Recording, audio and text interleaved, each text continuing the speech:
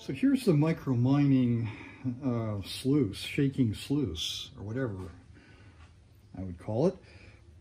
It has the same idea as a lot of stuff I build. It's on these flexure springs, and there's a motor, and the motor shakes the table back and forth. And I can shake it up to about 7 hertz. This is placer gold of various sizes, and this is a 100 mesh screen. And I want to get out, you know, I'd love to get 100 milligrams of 100 mesh minus. I don't know if there's any in here or not, to tell you the truth. Not sure what's in this because I've never tried to measure it.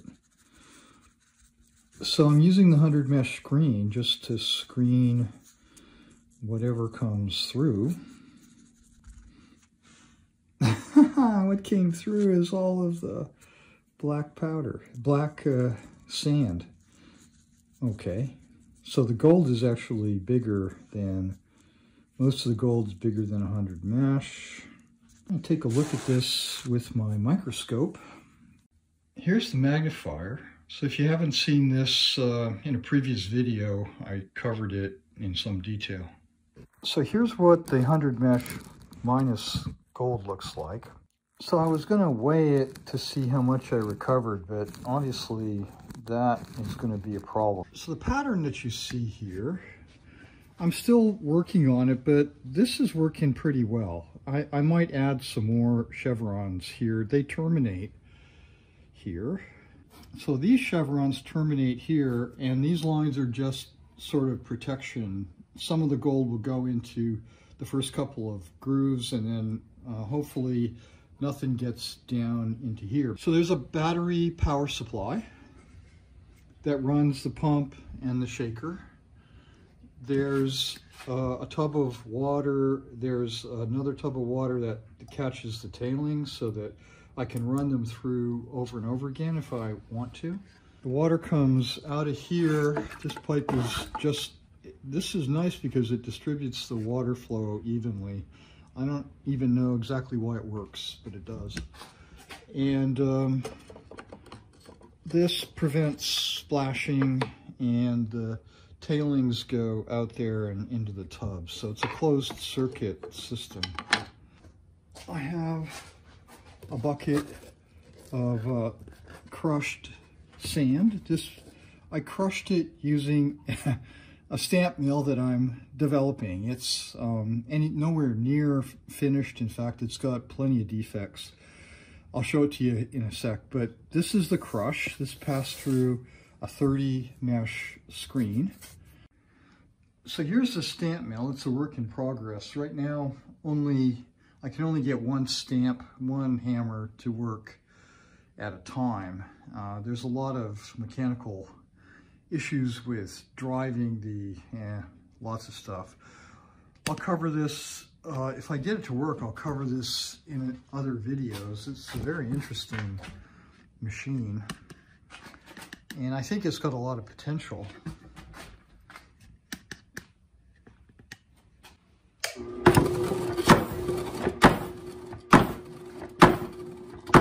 So here's the gold again that I just weighed out in that black sand, and I'm going to put it all into here like that, and there it is. And it's as usual, it's floating on the surface.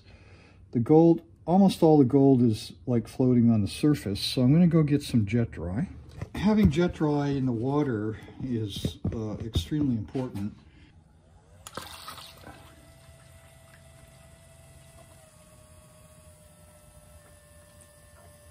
So our little tiny bit of gold is buried in this kilogram of crushed ore.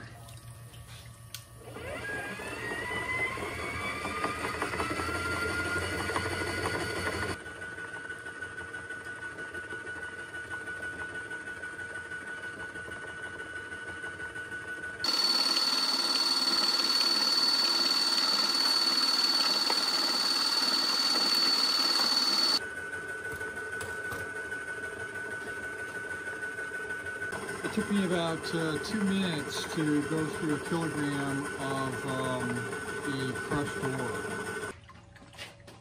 So as a continuous process, I could probably, I'm guessing with this tiny little table, I could run 50 kilograms per hour. You know, if I were at the beach or something where I had a continuous flow of material. Now, here's the fun part. We're going to try to clean this up and find the gold. I'm going to snuffer up these top grooves, the chevron grooves, and I'll show you what we do with it.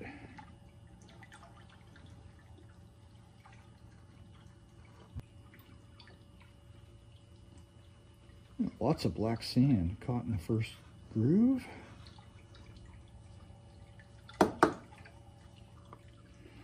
You can consider the bottom 3 or 4 grooves as kind of safety grooves so that we don't lose anything valuable.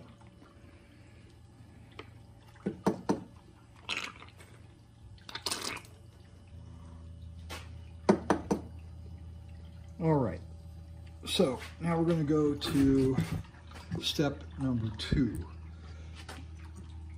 These are Pyrex watch glasses for, you know, beakers when you want to reflux. It turns out they're really, really convenient for the next step. So I pop the tube out. Oh man, I can see very fine gold in there. All right, more careful. All right, so I cleaned the tube out pretty well. All right, now the snuffer bottle, just turn it upside down, shake it, and we're gonna plop it out, all that junk. Try not to lose any of it. And here's the cool thing about this Pyrex. It's got the right curvature to it. You can use it as a miniature potato pan. Now, we're just going to shake this back down and we're going to swirl. Actually, swirling is better. As you can see, I'm still figuring this out, but swirling works really well. Yes, I'm going to snuffer up the rest of that water. Get rid of it without disturbing the material at all. That's important. Yeah, so here's the fun part. You can just turn it upside down and you can look for the gold. And we'll bring this up here. And there's the gold. It's nice. It's kind of magic. So again, here's the magnifier. It clips onto my cell phone case and we can take video. And there's all the gold.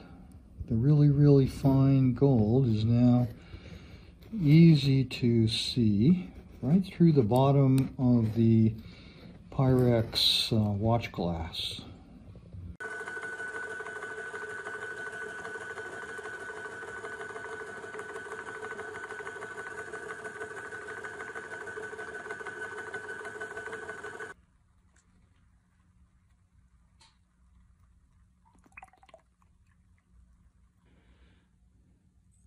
Let most of the water get out of it. And let's find out what we got. There's a few gold particles in there, as expected, but much less than in the chevron. The ends of the chevron, I think, pick up most of it. And finally, here's what was in the last 4 grooves combined. So there's a bit, but it's not too much. I wish I had actually just done the last groove. I'm going to have to try that. Here's the tailings from yesterday. I'm going to run them on the table again to see what we lost.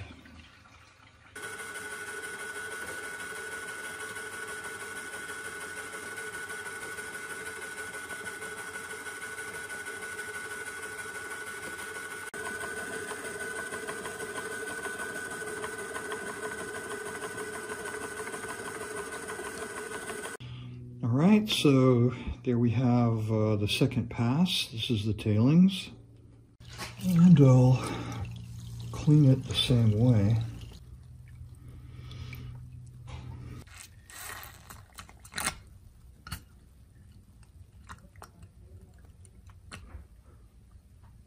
So there's a look at the gold that we lost in the tailings the first time. I'd say it's maybe 10% of the total.